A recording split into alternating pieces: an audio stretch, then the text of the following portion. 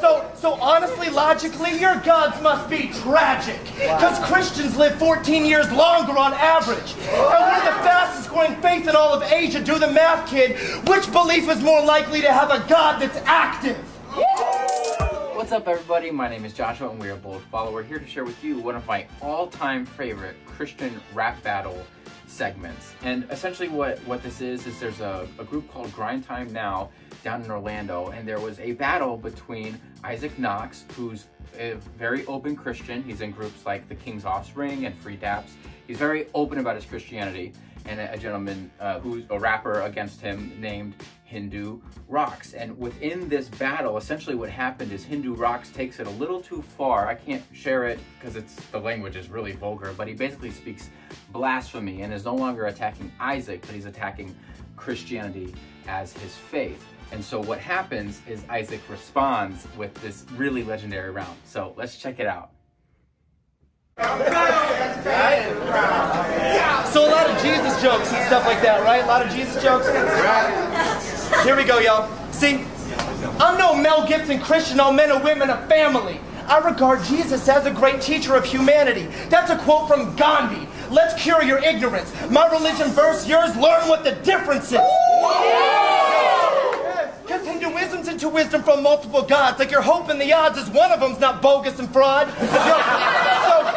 So which one blesses you? You're a poor society. You lose wars, you're too poor, and we start a democracy.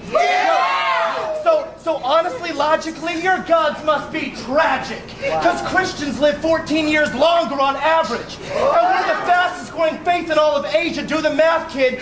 Which belief is more likely to have a God that's active? Is it sad to see these actually effects you can't wound? I rarely preach, but since you had to speak blasphemy in this room, I'll let Hindu be the rock that blocked Christ's tomb to take him out on the third like you got strike two. I love this clip, and I understand why. You have to understand a little bit of our testimony, kind of where we come from. For those of you who don't know, I come from kind of a breakdancing or b-boying background. And one day I was at this competition, just a regular competition, kind of like this, but instead of rapping, it was dancing. And in the middle of the battle, everything stopped. And this one guy gets up, dressed just like everybody else, and starts talking. And then he moves into preaching the gospel in a way that I'd never heard before. It was as unapologetic, it was raw, it was uncompromising, it was repentance and salvation, just a beautiful gospel message. And it was just beautiful. And he and I connected. I started going to his practices, right, to dance. I wanted to dance.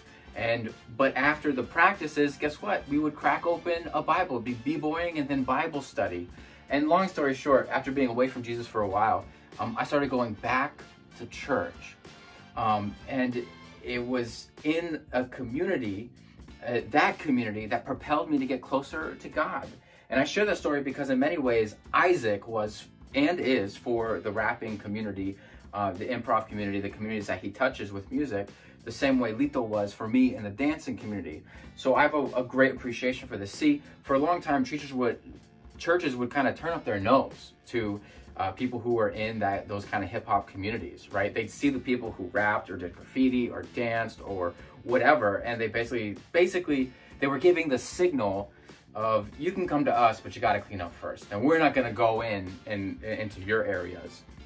But the thing is, people like Isaac, people like Lito I mentioned, like these guys, it was on their heart that when they heard the Great Commission, in essence, it meant to go into all the world and preach the gospel, and that's exactly what they did. The world of hip-hop, the world of whatever it was that you had desires and talents that were from God for, of course, lay them down, right? I don't want to say like everything you do, you should keep doing, but lay it down and say, God, how do I glorify you with this? And sometimes he'll tell you not to pick it up, but a lot of times he'll let you pick it up.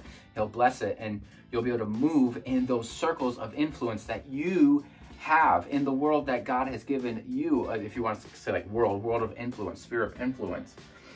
And so people like Isaac went into the world of hip-hop. And they were in these communities, and let me tell you, they were set apart. They were doing things a little bit different. They might not be cussing or drinking or some of the stuff like that. They were representing Jesus in those communities. They were set a part in those communities, and they were using their talents and their gifts that God gave them to reach people that may have not been reached otherwise.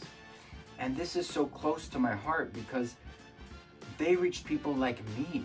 And I feel like I am where I am with my walk with God because people in these communities attempted to reach their communities and didn't just shun them completely.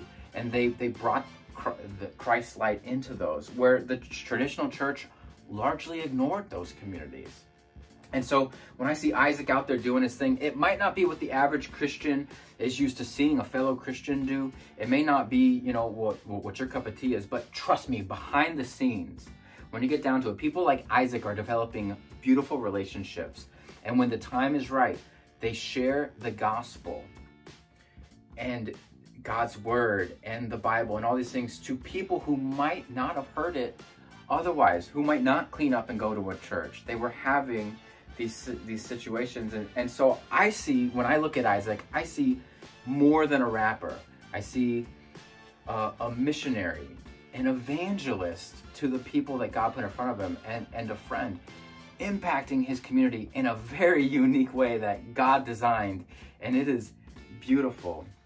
So the question is, what's your community, and how are you going to impact it for the gospel? Peace.